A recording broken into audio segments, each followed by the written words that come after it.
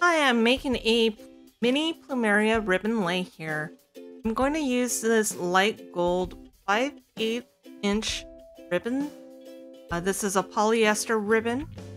I'm going to use a slightly larger white ribbon. This is going to be a 7/8 inch white polyester ribbon.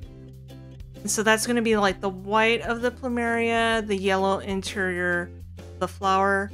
I've already strung thread through my ribbon here. That should be about the length of the lay, the finished lay, plus maybe another foot would be a good number. Got to tie the thread here, so I'm going to tie that real quick. You don't want the lay, the finished lay to be slipping off the other side here, so not the thread.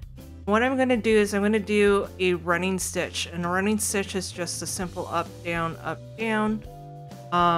And you want to do it about every 1/4 inch. You're going to go up and down. So you'll create this like accordion looking fold. And you keep stringing that onto the thread. You'll keep doing that for the entire length of the lay.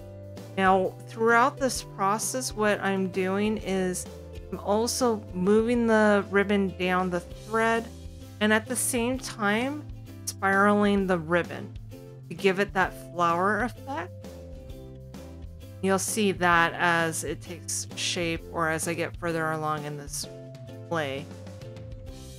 So here we've sped it up. You can see a lot of the ribbon has been strung. It's got that yellow kind of peeking through the white ribbon.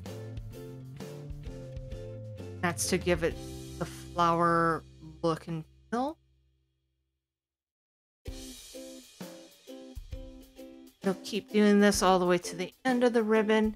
You want to make sure that you trim any excess ribbon at the end. So here you can notice I had a little bit of extra yellow.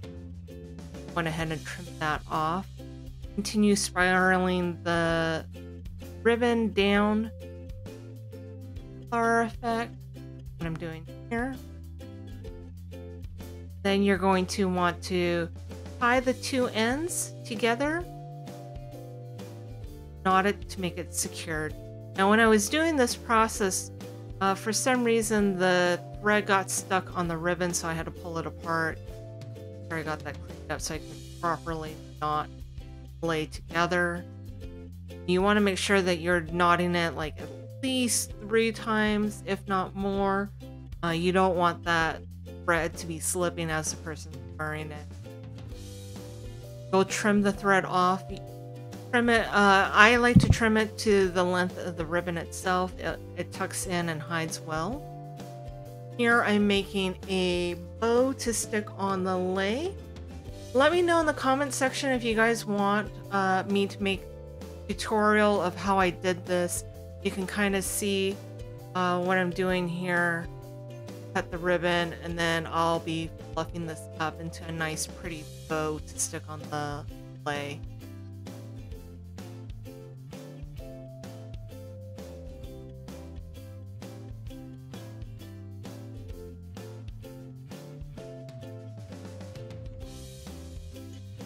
Here I'm just doing a simple fluff of the ribbon. This is like those nice fancy looking bows that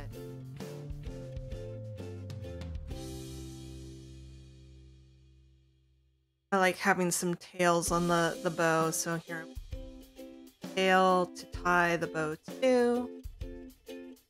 And here I'm just using some thread. Tie the bow and the tails together.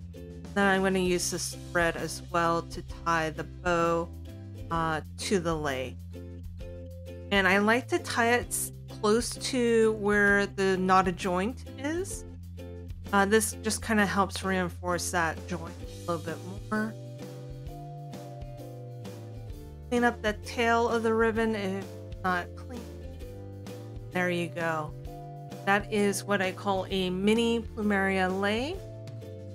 Nice fancy bow. Thanks for watching. I'll see you guys next time. Bye.